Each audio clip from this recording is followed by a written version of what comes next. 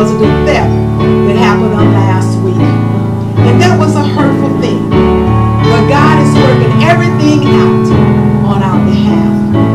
But after hearing about what happened yesterday in Uvalde, Texas, our situation at the church doesn't even compare to the hurting families that lost their children and loved ones at the hand of gun violence. We need God's help. We need God's help all over this land and country. From the White House to the poorhouse, we need God's help in this country.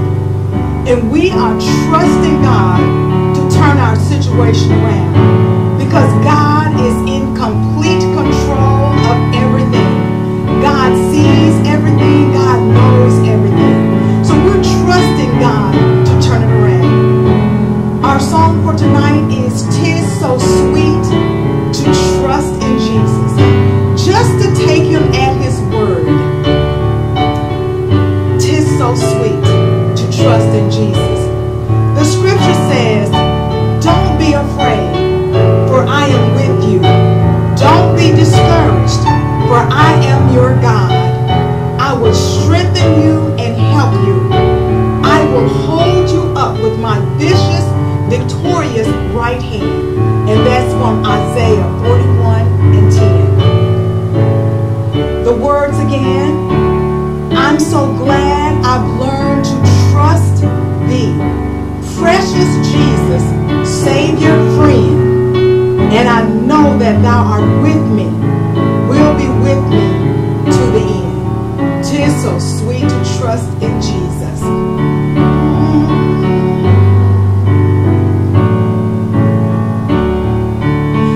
Jesus, Jesus, how I trust him, how I've proved him over and over. Jesus, Jesus, precious Jesus, oh, good grace to trust him more. 'Tis so sweet to trust in Jesus, just to take him at his word, just to rest upon his promise, just to know thus says the Lord. Jesus, Jesus, how I trust him, how I proved him over and over. Jesus, Jesus, precious Jesus, oh, good grace to trust him more. 'Tis so sweet to trust him, how I proved him over and over, just to bring him out his promise. Oh, good grace to trust him more. Jesus, how I trust him, how I proved him over and over.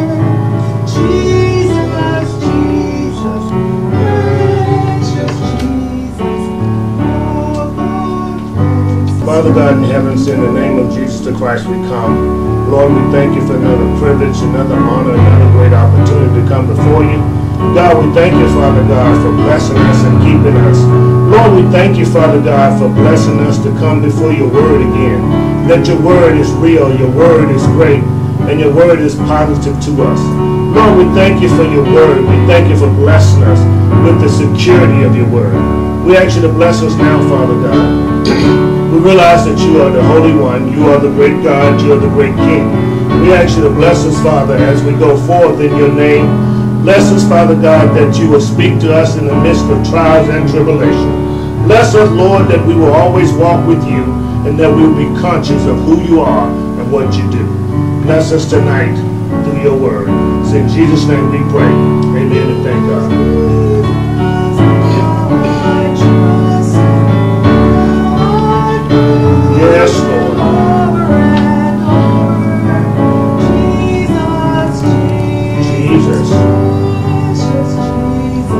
Jesus, grace to trust we trust him. Amen. Thank God for another privilege, another opportunity to come before him and study and look into his word. God has blessed us again, and we thank you again tonight for joining us. We're in Isaiah chapter 41, verse number 10. It's time for us to take a break from our usual series to address those things that are before us. Isaiah chapter 41, verse number 10. The book is Isaiah, the chapter is 41 in the Old Testament, and the verse is verse number 10. The Bible speaks well in these times. The Bible gives us answers in such a time as these. When we find it, we'll discover these words. Fear not, for I'm with you. Be not dismayed, for I am your God. I will strengthen you. Yes, I will help you. I will uphold you with my righteous right hand. Let me read that again. Fear not, for I am with you. Be not dismayed, for I am your God. I will strengthen you. Yes, I will help you. I will uphold you with my righteous right hand. God is with us. God is with us. Regardless of what we go through today, we must remember beyond a shadow of a doubt that God is with us. God is talking to the children of Israel. He's talking to the Israelites. He's talking to the nation of Israel. And he's saying that I have chosen you. During this time, Israel was fighting against other nations. God gives security to Israel tonight as he gives security to us. He says, fear not. This phrase, fear not, means don't be afraid. Things are happening around us today that has never happened before. Yeah, we believe that there's nothing new under the sun. We believe that men's hearts are corrupt as they have been corrupt before. But we are seeing things in our generations that we have never seen before. Lifestyles that we've never seen before. Disrespect for God at an all-time high. Life as we know it is different from what we have known. When you send your child to school, you send them to school to return and talk about the great day that they have had. But for some, 10 years old and under, they won't have that joy of running back in the house. It looks as if the devil is on the run. It looks like the devil is taking full control. It seems like the prince of this air has everything that he wants to have, and he's running things the way he wants to run them. But the good news tonight is God is yet in control.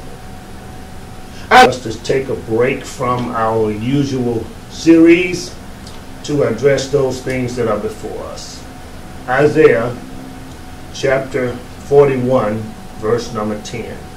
The book is Isaiah, the chapter is 41 in the Old Testament, and the verse is verse number 10.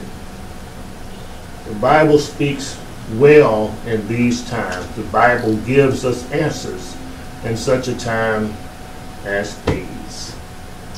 When we find it, we'll discover these words. Fear not, for I'm with you. Be not dismayed, for I am your God. I will strengthen you. Yes, I will help you. I will uphold you with my righteous right hand. Let me read that again. Fear not, for I am with you. Be not dismayed, for I am your God. I will strengthen you. Yes, I will help you. I will uphold you with my righteous right hand. God is with us. God is with us. Regardless of what we go through today, we must remember beyond a shadow of a doubt that God is with us. God is talking to the children of Israel. He's talking to the Israelites. He's talking to the nation of Israel. And he's saying that I have chosen you. During this time, Israel was fighting against other nations. God gives security to Israel tonight as he gives security to us. He says, fear not. This phrase, fear not, means don't be afraid. Things are happening around us today that has never happened before. Yeah, we believe that there's nothing new under the sun. We believe that men's hearts are corrupt as they have been corrupt before. But we are seeing things in our generations that we have never seen before. Lifestyles that we've never seen before. Disrespect for God at an all-time high. Life as we know it is different from what we have known. When you send your child to school, you send them to school to return and talk about the great day that they have had. But for some, 10 years old and under, they won't have that joy of running back in the house. It looks as if the devil is on the run. It looks like the devil is taking full control. It seems like the prince of this air has everything that he wants to have, and he's running things the way he wants to run them.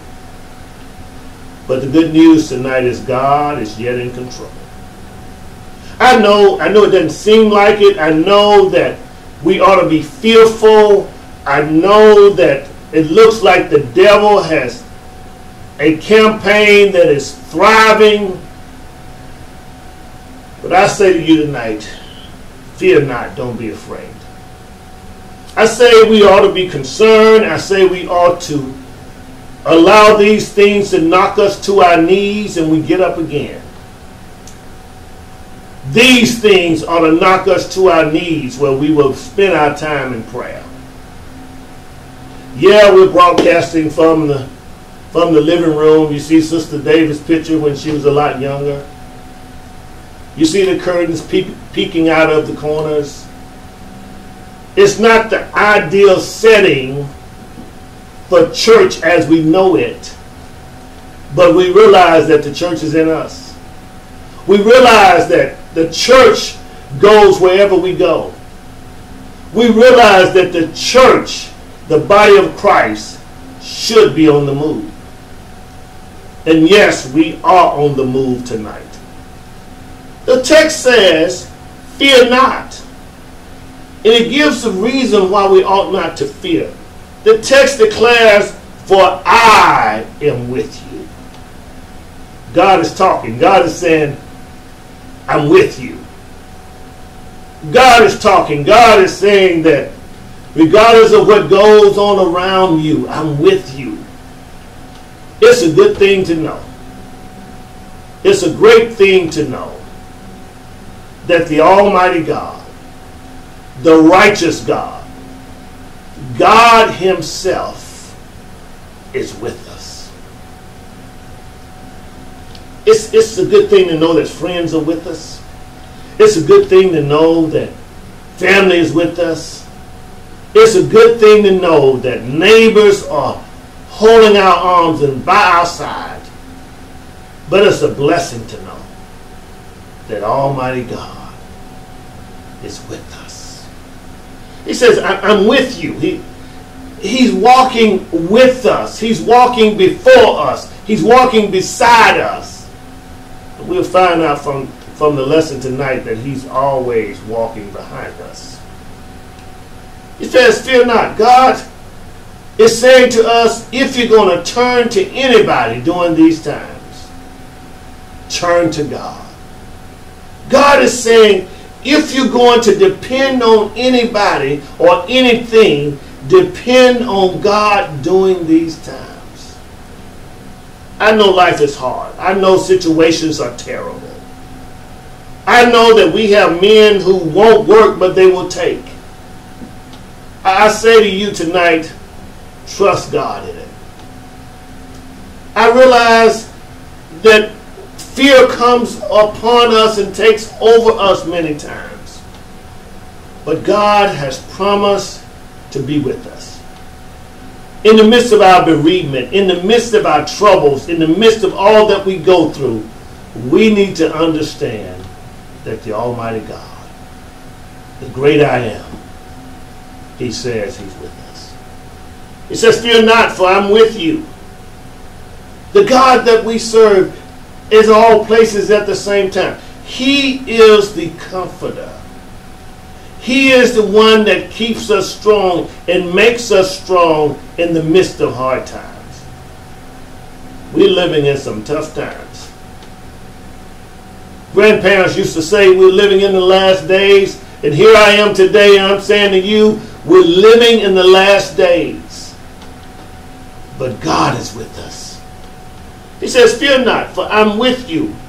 And then he says, be not dismayed. In other words, don't be discouraged. Don't be bewildered. Don't be confused of all these happenings. For God is with us. He says, be not dismayed. Be not dismayed, because in the midst of all the confusion, you got to trust God. In the midst of lives being taken, innocent lives, God is with us. He says, for I am your God. He says, be not dismayed, because he doesn't want you to be confused of who's walking with you. God is saying, I'm not sending anybody else. I am your God. I am with you. He says, for I'm your God. This word God means I'm the ruler. God the judge. God the mighty one. God the great one. This exceeding God, the Almighty God, is with us. And as you go through your day and you look at your troubles, remember God is with you. Most of you have heard on Friday morning before day, mean men came and stole electrical wire from our church, and therefore we're in the living room now. And person after person after person who has called me, they ask the question, are you human? Do you ever get sad? Do you ever get down? Yes, I do, but I have to remember the God I serve is the Almighty God. This word God means that he is the judge. He has the last words. And as he speaks to Israel tonight, he also speaks to the New Beginning Church, that I am the judge. I am the ruler. I am the mighty one. I'm the great one. And I have the last word. Regardless of what goes on around us, the God we serve has the last word. He is the judge. God goes on to say, I will strengthen you. This word strengthen means that I will make you strong. I will fortify you. And I will increase your strength. He says that I will strengthen you to the point where you will be fortified, where nothing from the outside can overtake you. He wants to fortify our hearts, fortify our minds. He wants to fortify our spirit. The devil comes but to steal, to kill, and destroy. But God is with us, and he's come to strengthen us. The devil comes and he presents himself as mighty, but the good thing is God is almighty. So be encouraged today, my dears, to know that God will strengthen you in the toughest times of your life. And today we need God's strength. When people ask, well, do you ever get upset? Do you ever go off? Do you ever blow your top? I mean, they just took thousands upon thousands of dollars from the New Beginning Church, and you're still moving forward. We have to move forward because we understand that God is our strength, and He will strengthen us. Matter of fact, the Apostle Paul says that we ought to make sure that we rejoice in all things. We must rejoice in everything. We ought to celebrate God in the midst of trouble.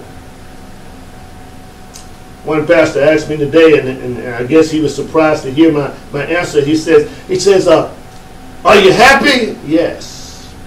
Are you encouraged? Yes. Are you strong? Yes. And then his last question was, are you glad they did it? No. But I've learned that whatever God allows, He will strengthen us through it. Matter of fact, this word strengthen means that He will fortify us to the point where it will make us better in the future. Romans 8:28 declares that we know that all things work together for the good to them that love the Lord and to them that are called according to His purpose. Yes, we will be fortified. Yes, God is going to work it out for our good. It just hurts so bad while God is working it out. I say to you today, God will strengthen you to be able to handle it. God will bless you in the midst of it. Trust God. God says, will strengthen you. And as if we didn't hear it, as if Israel didn't hear it, He says, yes, I'll be your help. This word help means that He will be our protection. And He will surround us with protection. The word in the Greek means He will be our securer. God is with us. God will help us. And let me tell you, right now we're at the point in our lives where if God doesn't help us, we won't get help. We can't throw up our hands and give up because God is our helper. He is our refuge. He's the one in which we ought to run. God is our helper. It's a good thing to know that God is our helper. The story is told by a little boy that was in the woods, and he told his daddy, Daddy, I'm going to move this big rock from here to there. And the boy got a stick. He pried on the rock wouldn't move. He kicked it with his foot, the rock wouldn't move. Then he tried to push the rock, and the rock wouldn't move. The daddy asked him, are you using all you have? He said, yeah, Daddy, I'm using all my strength. I'm using all I have. He said, no, you're not. He said, why do you say that? I'm pushing hard. I'm trying to get it to move. I've kicked it. I've pried it. It won't move. I've used everything I have. He said, no, you haven't. He said, because you haven't asked your Father to help you. Let me tell you, when we're going through things, we need to realize that God is our helper. And as we go through them, we have to ask God to help us. It was just revealed to me the other day, plainly and clearly, God says, if we pray, God will bless. And I said to myself, if I just pray, God will bless. We are called to prayer. And the thing about prayer, when you pray, the devil gets busy. When you pray, when you're on the cusp of your blessing, the devil gets busy. He's trying to convince you that your helper is not strong enough. Your helper is not good enough.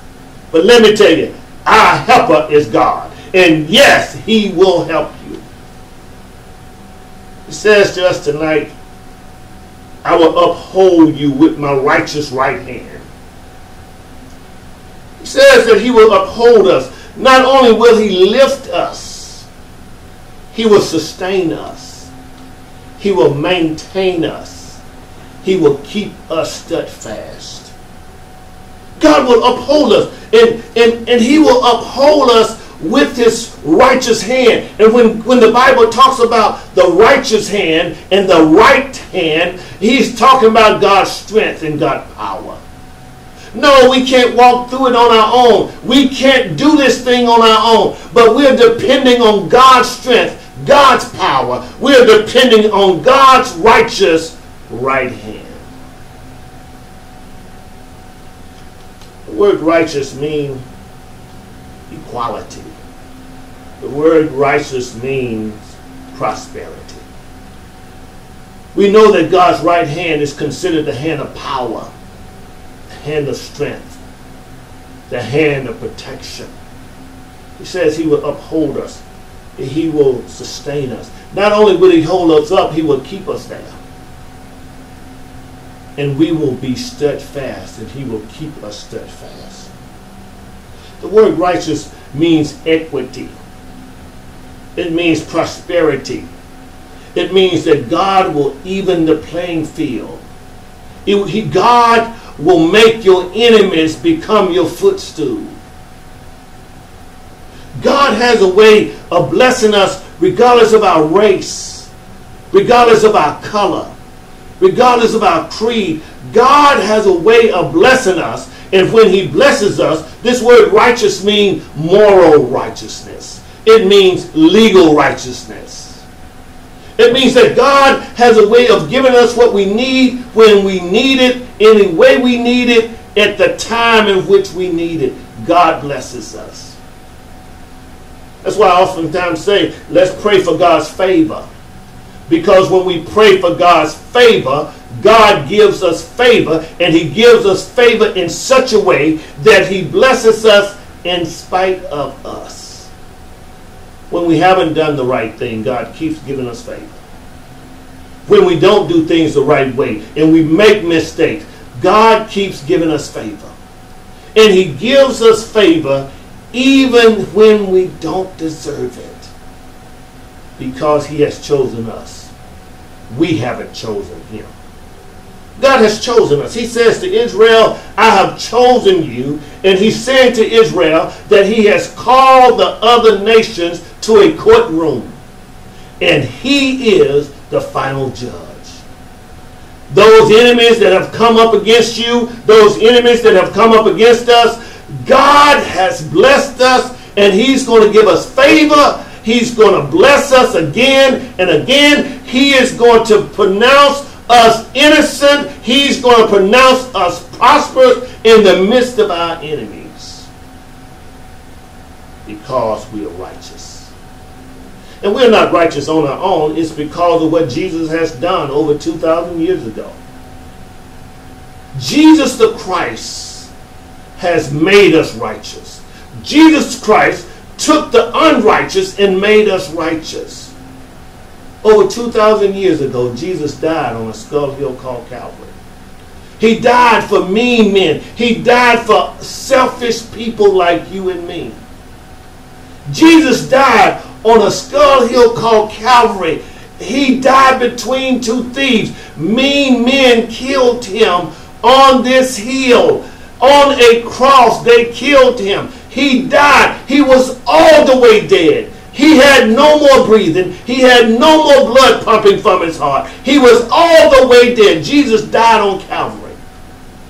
They took him off the cross, laid Jesus in a borrowed tomb. But early that third day morning, he rose with all power from the grave. He rose from the dead. The grave couldn't hold him. Death couldn't keep him, because he has all power. Who wouldn't serve a God like that? The door of the church is open. Jesus Christ wants to be your Lord, and Jesus Christ wants to be your Savior. You ought to try him today. After you've tried it, after you've tried them, after you tried her, after you tried him, try Jesus. Matter of fact, don't wait till you try these other things. Try Jesus now. Try him. He won't disappoint you. He's the Son of this great God. And this great God says, try me and see. We all have hit rough patches in our lives from time to time. But the fact of the matter is we have Jesus on which to hold. The Bible says in Romans chapter 10, verses 9 and 10, if you just believe this simple story, that Jesus died for your sins, was buried in a borrowed tomb, and rose early that third day morning, you can be born again. And if you're going to be protected by God's righteous, powerful right hand, you're going to have to get to know Jesus. Don't run to the gun. Don't run to the knife. Run to Jesus. Will you trust him today? Will you trust that Jesus can handle your problems? He can handle your concerns? That Jesus can give you favor and he will pour out blessings upon you in the midst of your troubles? Will you try Jesus? If you would, believe this story that over 2,000 years ago he died on a skull hill called Calvary. They buried him in a borrowed tomb, but early that third day morning he rose from the dead. If this is you, why don't you bow your head with me and invite him into your life and just repeat this simple prayer after me, and Jesus will make you whole. Say these words, Lord Jesus, I believe that you are the Son of God. I believe that you died for my sins. I believe that you rose from the dead. Now come into my life and make me a new person. In Jesus' name I pray. Amen and thank God. We believe if you honestly prayed this prayer, believing that Jesus' death, burial, and resurrection will get you to heaven, we believe that you're on your way to heaven when you die. We believe that Jesus the Christ is now your Savior and he wants to be your Lord. And there are others of us who struggle with our sin. Let me pray with us who struggle, who every time we would to do good, evil is present with us. Will you pray with me? Lord Jesus, here we are. We praise you. We honor you. We thank you for another chance to get it right. We ask you to forgive us for our sins. Forgive this whole nation. Lord, we repent. We ask you to forgive us for messing up over and over again. Forgive us for our evil ways. Forgive us for our evil thoughts. Forgive us for contemplating wrong. We pray that you bless us today. Lord, we ask you to rededicate us. We repent. We renew a right spirit. Through you, Lord, we ask you to renew a right spirit within us. Lord, forgive us. We pray. In Jesus' name we pray. Amen and thank God. Those of you who are without church homes, I recommend the New Beginning Church, where Jesus is the center of attention and the main attraction. I recommend the New Beginning Church, where you can become a part of a great family of unity, where we believe that God is with us. And when God is with us, nothing and no one can defeat us. In the name of Jesus.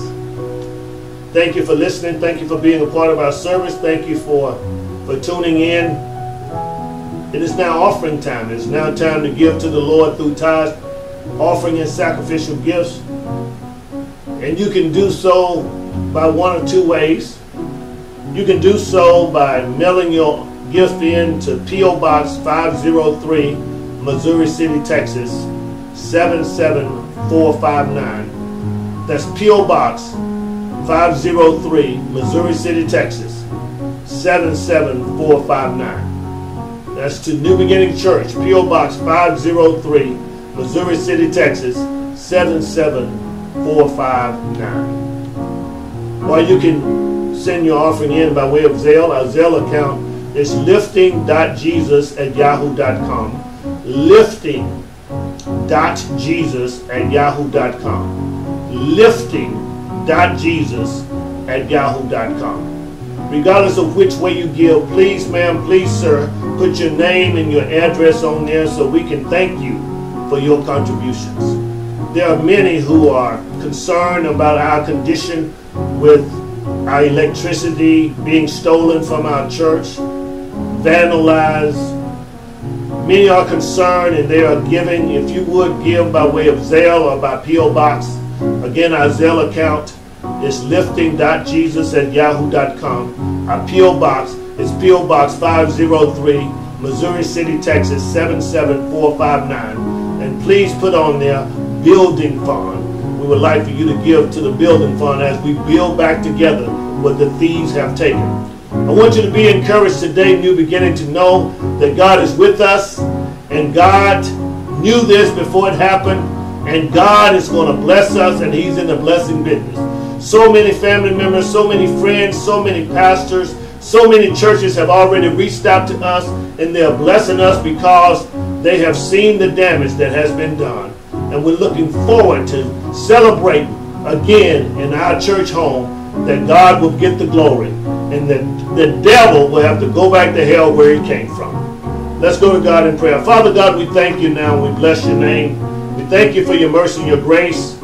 God, we thank you for this privilege of walking with you. God, thank you for being with us. Thank you for being a part of us and allowing us to be a part of you. Thank you for abiding in us, and thank you for blessing us to abide in you. We ask you to bless us, Father God. Bless the parents, the siblings of those children who have been brutally murdered and those adults who have been murdered, Father God.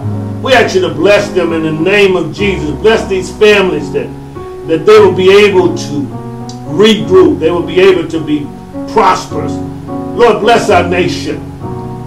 Heal as only you can. Bless as only you can. Lord, we know if anybody can stop the violence, it is you. Lord, we ask you to shut it down. We ask you, Father God, to walk with us. We ask you, Father God, to secure us, to fortify our nation, to be a Christian nation that will give you the glory. We ask you to bless us as we praise our way through, that we, Father God, would be assured that you are our God, and you are our helper, you are our keeper, and you'll continue to bless us. God, we thank you for being our ruler. We thank you for being the final judge, the great and mighty one. God, we ask you to bless us, Father God, with your strong, righteous right hand. Lord, if anybody's confused, we ask you to relieve all the confusion. Bless them to call on you. If anybody is burdened, Lord, we ask you to lift their heavy burden. We ask you, Father God, to bless us to be shining examples for the world to see, that life will continue to roll and that we will give you the glory in all that we do. It's in the precious, anointed name of Jesus Christ we pray, and we ask it all. Now unto him who is able to keep us from falling, unto him the only wise and only true God, unto him be power, be glory, in dominion. Until we meet again, let us say together, amen, amen, amen. God bless you and God keep you is our prayer. Thank you so much for joining us here at the New Beginning Church, 4251 Schurmier Road, Houston, Texas, 77048. Thank you and God bless you.